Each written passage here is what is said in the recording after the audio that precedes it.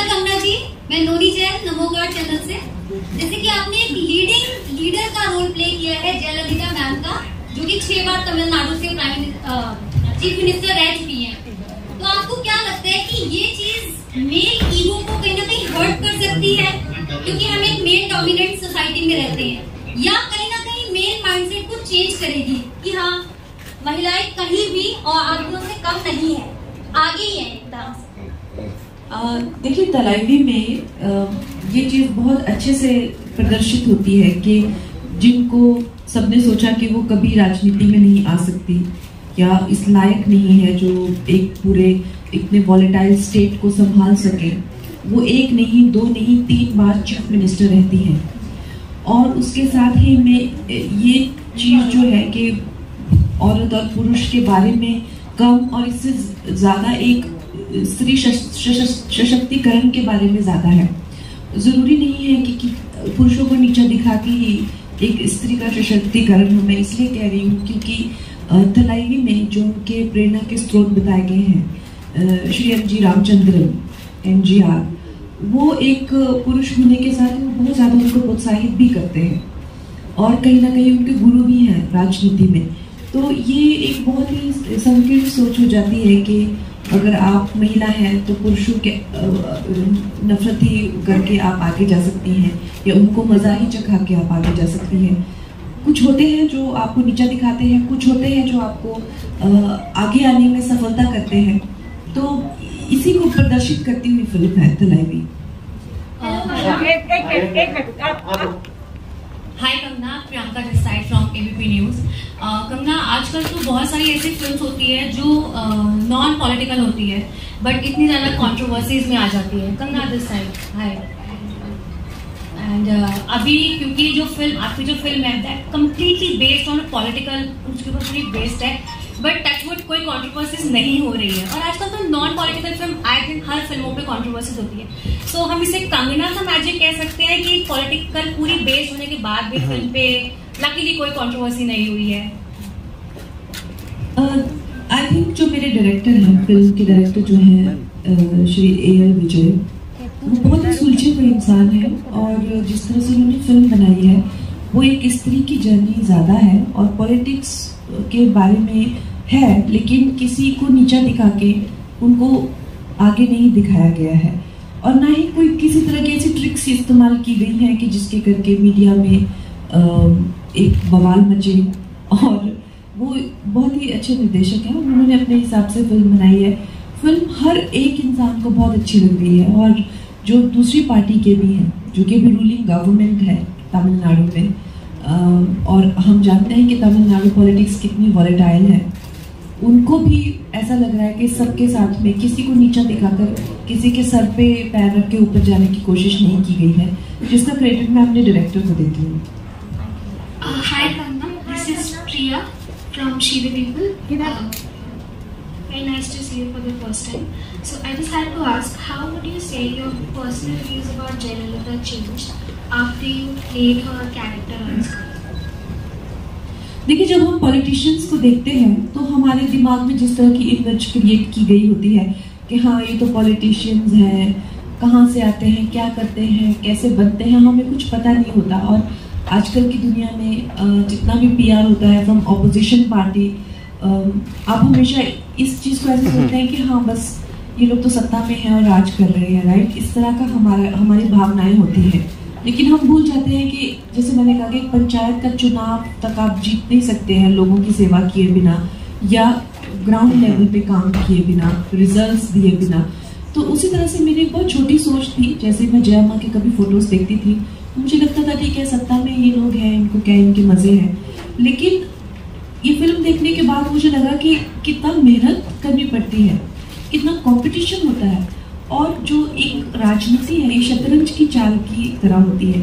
पल में जो आपके दोस्त होते हैं वो दुश्मन बनते हैं, दुश्मन एक कॉम्बिनेशन जो लोग बिठाते हैं, गुटबंदियाँ होती हैं, एक रातों रात आपके खिलाफ साजिशें होती हैं, यहाँ तक कि आपको जान से मार देने तक की भी साजिशें की जाती हैं। हम लोग ये सब समझ नहीं पाते हैं और मुझे लगता है हम लोग पॉलिटिशियंस के सक्सेस को लेकर उन पे काफ़ी हार्श होते हैं, बिना इस बात को समझे कि हम किसी भी कि दूसरे फील्ड में कोई इंजीनियर बनता है, उसकी सफलता को हम अच्छा समझते हैं, इनफैक्ट कोई कलाकार बनता है, एक्टर बनते हैं, लेकिन जब कोई इंसान पॉलिटिक्स में सक्सेस होता है तो हम समझते हैं हाँ क्या हुआ, इनको तो राज करने को मिल रहा है। लेकिन हम लोग ये भूल जाते हैं कि वो इंसान अपनी जान पे खेल के, छोटे से छोटे लेवल पे भी अपनी जान पे खेल के उन्होंने ये सफलता हासिल की है, और बड़े लेवल पे तो ये बहुत ही ज़्यादा मुश्किल काम है। तो अब उनके लिए मुझे बहुत ज़्यादा रिस्पेक्ट एक हुई है फिल्म करने के बाद। जैसे कि आपने बोला कि उनकी लाइफ में एक मेल मेंटर थे, प्रोड्यूसर आपकी लाइफ में भी कोई एमजीआर है? मैं कोई जयललिता तो हूँ नहीं, मैं कोई चीफ मिनिस्टर तो हूँ नहीं, तो जब अगर मैं कल को राजनीति में आती हूँ या मुझे कोई मेंटोर मिलते हैं, आई विल डेफिनेटली एक्नॉलेज, लेकिन अभी तो ऐसा कुछ है ही नहीं। हाय, कंगना फ्रॉम देसी मार्टनी, रोहित मॉडल फ्रॉम देसी मार्टनी। हर एक कैरेक्टर को निभाने के बाद कोई ना कोई उस कैरेक्टर को पंच होता है जो हर एक अपने साथ ले जाता है। आपने जयललिता जी का कैरेक्टर निभा के कौन सा अंश है जो अपने साथ लेके आना चाह रही हैं आप, ये अभी तक आपको बोल नहीं पाए? उनके कैरेक्टर में बहुत ज़्यादा ऐसी चीज़ें हैं, लेकिन एक दृढ़ निश्चय जो है उनमें वो बहुत ही काबिल तारीफ है। जैसे कि हम सब जानते हैं, ये as a matter of fact है, हिस्टोरिकल फैक्ट है कि जब उनका अपमान किया गया था तो उन्होंने चैलेंज किया था कि अब मैं चीफ मिनिस्टर बन के ही सभा में वापस आऊँगी, और उन्होंने वो करके दिखाया। तो वो अपने दुश्मनों को जिस तरह से बोलती थी वो करके दिखाती थी, और उसके लिए वो किसी भी हद तक मेहनत करने के लिए, कंपटीशन करने के लिए या एक तरह से स्ट्रेटेजाइज करने के लिए पीछे नहीं हटती थी। तो आई थिंक ये उनकी एक बहुत अच्छी बात है जो मैं हमेशा अपने साथ रखना चाहूँगी। कंगना, आपसे सवाल है कि जब आपको ये रोल ऑफर हुआ तो क्या था माइंड में कि आप इससे जस्टिफाई कर पाएंगे या नहीं, या किस तरह से इसको लेके चलना? मेरे लिए काफ़ी एक, जैसे मैंने कहा, एक साउथ में बहुत ज़्यादा उपलब्धि हासिल की गई महिला है वो, और वहाँ उनके मंदिर तक हैं और लोग उनकी पूजा करते हैं। और जब मेरी कास्टिंग अनाउंस हुई थी तो सबने कहा था कि ये बहुत गलत हो रहा है कि साउथ इंडियन लड़की को ही मौका मिलना चाहिए। और कई लोगों ने इस बात की बहुत ज़्यादा आलोचना भी की थी कि कंगना जो है वो नॉर्थ इंडियन है, वो भी पहाड़ों से आती है, तो ऐसा क्यों। लेकिन आज वही लोग जिन्होंने मेरी आलोचना की थी मेरी तारीफ के पुल बांध रहे हैं, और वही लोग जो तमिलनाडु से बिलोंग करते हैं वो ये इस बात को मान रहे हैं कि अम्मा का जो कैरेक्टर है वो कंगना से बेहतर कोई नहीं कर सकता था। तो ये मेरे लिए बहुत बड़ी उपलब्धि है। लेकिन शुरू में जब इतना लोगों ने आलोचना की तो मुझे भी कहीं लगा कि ऐसा तो नहीं कि मैं कुछ बहुत बड़ी गलती करने जा रही हूँ। सर, आपसे सवाल है कि पिक्चर हमने देखी बहुत अच्छी है, लेकिन क्या ये रियलिटी के कितने आसपास है, या इसको कमर्शियल एंगल के लिए कितनी लिबर्टी दी है? This film is based on a book, and that book is 100% real. So it's based on real events. 100% it's real. Kangana, here I'm Zeba from Iran. I wanted to ask, after a few years, when you look back at this film and this role, do you think this will be like a highlight in your filming career? Hope so, most definitely. In terms of an actor, it is a film which has given me tremendous scope to rise from where I already was, and if it is appreciated and if it is accepted the same way, then it will definitely be a turning point in my career. And another thing, since the film has been shot in several Indian languages and it's also being released in several Indian languages, is this the way forward to capture a pan-India audience for every filmmaker? Most definitely. I think we need to discourage American films and English films taking over our screens, and we need to behave like one nation and one purpose, and we need to stop dividing each other based on South India, North India, and and we need to enjoy our films first. There are so many films, Malayali films, Tamil, Telugu, even now Punjabi industry is coming up. We need to encourage regional industries, and we need to develop our own infrastructure as far as the creative industry is concerned. Otherwise, the day is not far the way Hollywood has destroyed French film industry, Italian film industry, German film industry, and made a monopoly all across the globe. That's what they are doing here also. And the fact that we don't appreciate each other, and we rather see a dubbed Lion King or a dubbed, something Jungle Book or something, but we will not give a dubbed film of Malayali a chance. So that will not work in our favor.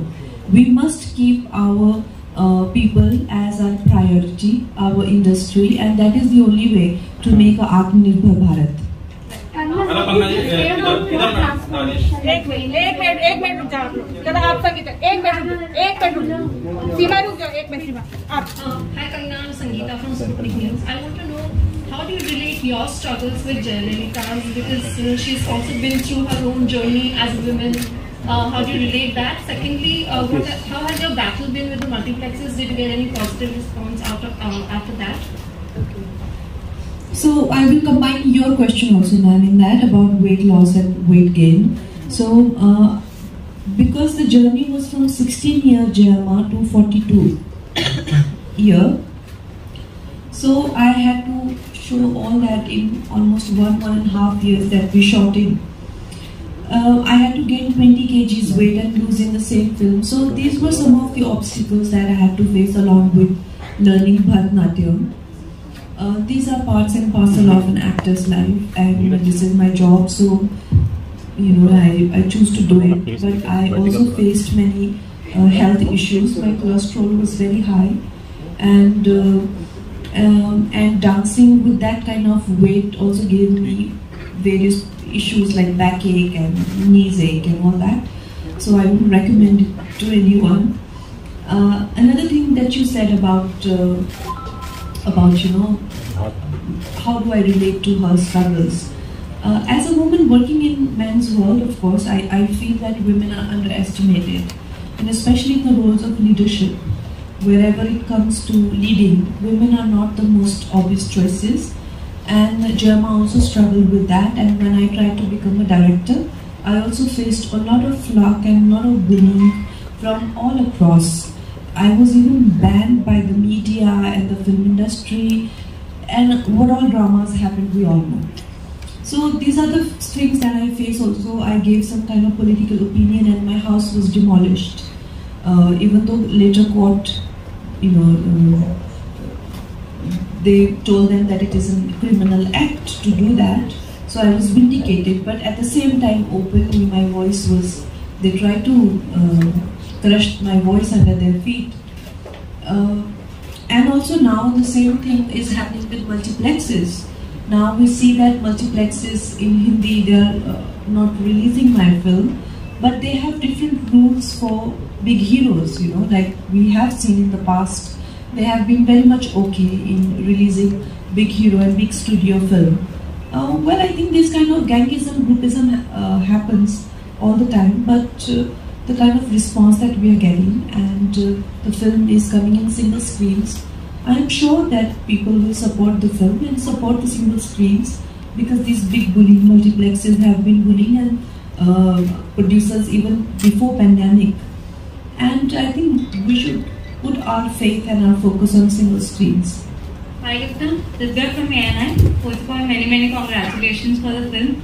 And you're playing a very strong personality yet again for the screen.